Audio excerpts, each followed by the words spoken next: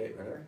All right, this is Chris Warwick, the Mayor of the Town of Hanna, and here are some of the highlights for our regular council meeting on March the 13th, 2018. It was a very short agenda, very light agenda, so this won't take too terribly long. We did approve and set our 2018 Community Service Board fees and charges. There's very little change on that, so that's a good sign. We can maintain our services and not increase any costs.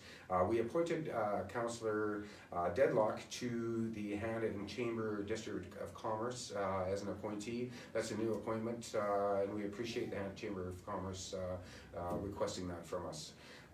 We also authorized our CAO to enter into a memorandum of understanding between the RCMP and the town of Hanna that gives the ability to employ a peace officer if we so choose.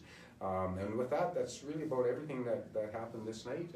We did have a public hearing, but there's very little that attended it, as it was mostly just some housekeeping on that bylaw. So with that, declare that this meeting is adjourned. Thank you.